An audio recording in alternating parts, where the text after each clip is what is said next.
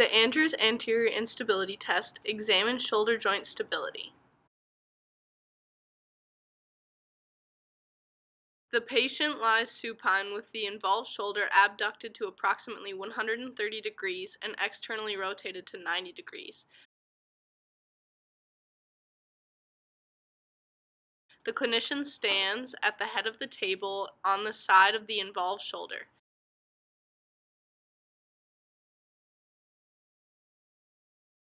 The examiner stabilizes the elbow and distal humerus with one hand and uses the other hand to grasp the head of the humerus.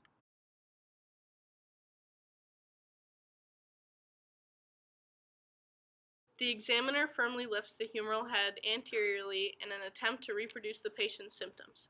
This test is similar to the Lachman's test of the knee, but for the shoulder.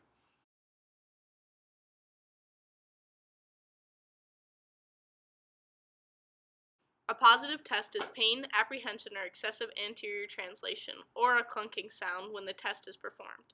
Look and feel for excessive humeral head translation.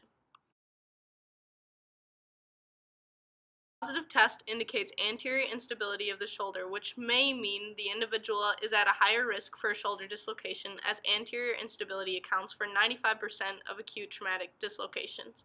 The clunking sound may indicate a labral tear. Be aware that posterior laxity may provide a false sense of anterior translation.